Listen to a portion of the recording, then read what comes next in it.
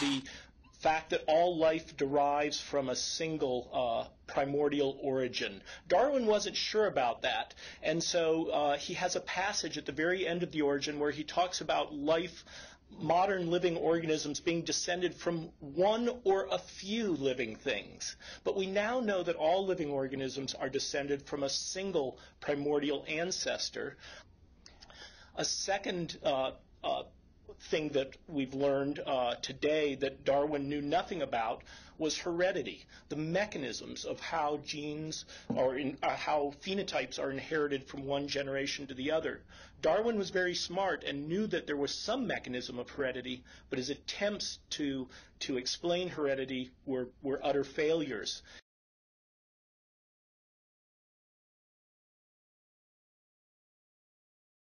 Bacteria are wonderful for studying evolution for several reasons. The most obvious one, and the one that attracted me from switching many, many years ago from working on insects to working on bacteria, is they reproduce so quickly.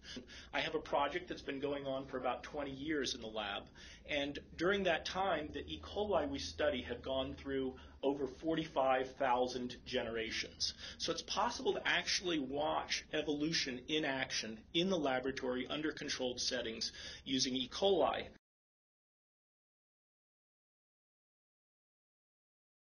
One that got a lot of attention last year was that our bacteria in the flask that I just showed you, they're growing on a sugar, a very familiar sugar called glucose.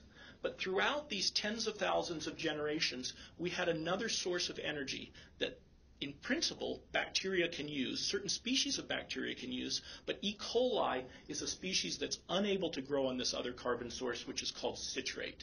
And a few years ago, one of our 12 replicate populations evolved this new capacity to grow on this substrate, citrate, that E. coli as a species is not able to grow on. And so this was an inherited trait, so that after that trait emerged, all of the subsequent generations within that population have continued to have that trait.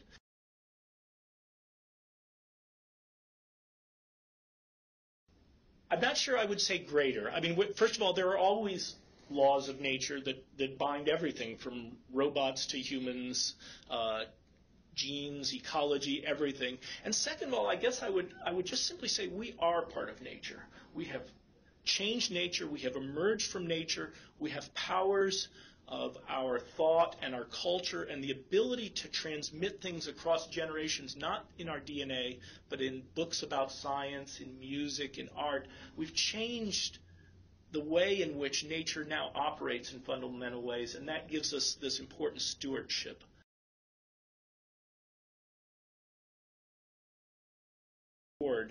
But I think those, in terms of particular areas that I'm excited about, one is one that I'm involved in a little bit and I mentioned before, which is this idea of taking evolutionary principles and applying it to non-biological realms of computer science, engineering, robotics.